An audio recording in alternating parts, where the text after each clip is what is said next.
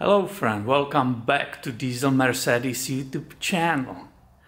2007 Sprinter with OM642 3-liter V6 turbo diesel engine, and I'm unfortunately doing what I was trying to avoid for a long time, and it's that oil cooler seal job. And as I just started removing the parts, I have a great opportunity to show you this electronic unit. What is it? Well, people call it different names. Number one, it's a part of this turbocharger, Garrett turbocharger. You can see it even on it. It's made by Hella, and it's basically turbo actuator. On the back right here you can probably see this lever, and this goes inside, and this electronic unit is moving the vanes which are inside of this turbo to reduce or increase the boost in the system. So sometimes it's being also called boost pressure regulator, and if you will be doing diagnosis and have some problems with this unit, it will be in the schematics called Y77-1 as a charge pressure positioner. When this unit fails, you will be basically entering the limp mode, because the ECM, the computer, will be afraid to create too high charge in the system and blow up something. So if there is a malfunction on this, you will be definitely losing the power, you will be entering the limp mode, and you will have possible fault codes like P2510 or P2044 or some other ones.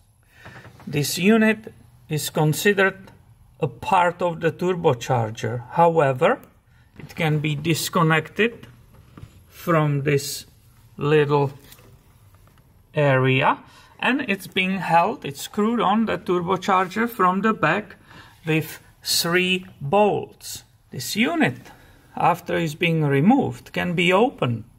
Do you see these kind of gold clips? 1, 2, 3, 4. There is 5 or 6 these clips. It can be opened, and many times there is a famous problem with it.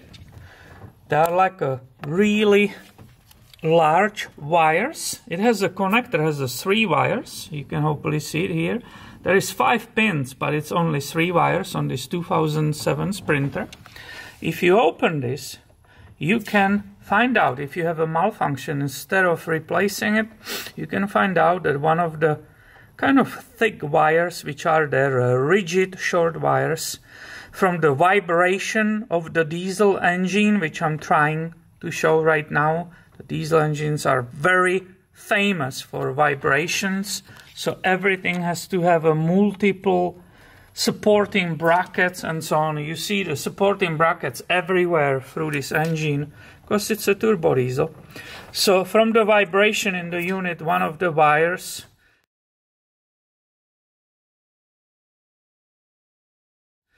can crack and give either intermittent or complete failure of this unit. It can be opened, easily opened, it can be resoldered, fixed, and the whole unit with the turbo, including with the turbo, will work perfectly again.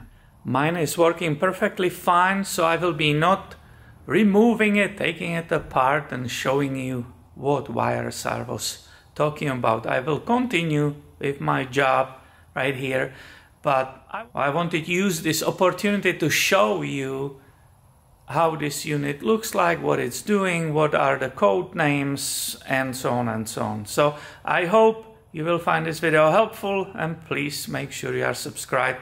I have way more about these engines coming your way soon. Thank you for watching and have a great day, my friend.